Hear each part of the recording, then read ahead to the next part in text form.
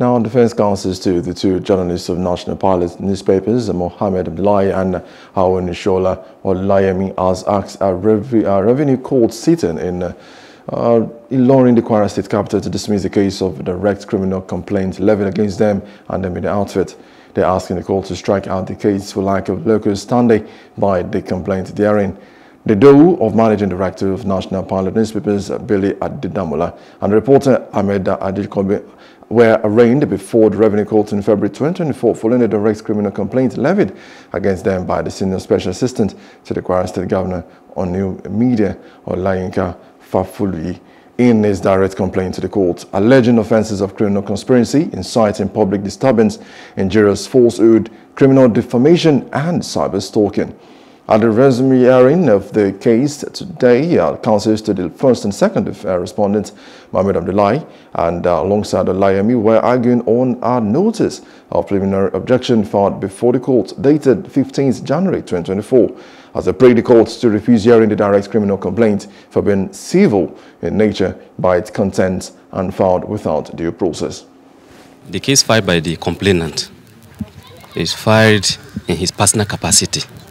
So the challenge we are giving that particular case is that the complainant does not have the legal standing, that it does not have the legal capacity to bring this case to the court. Because the alleged injury that he's saying is suffered by somebody else does not affect him. So, and again, there's particular section that he brought, that is the cybercrime offense. This particular court is too small, that it doesn't have jurisdiction to entertain that particular case.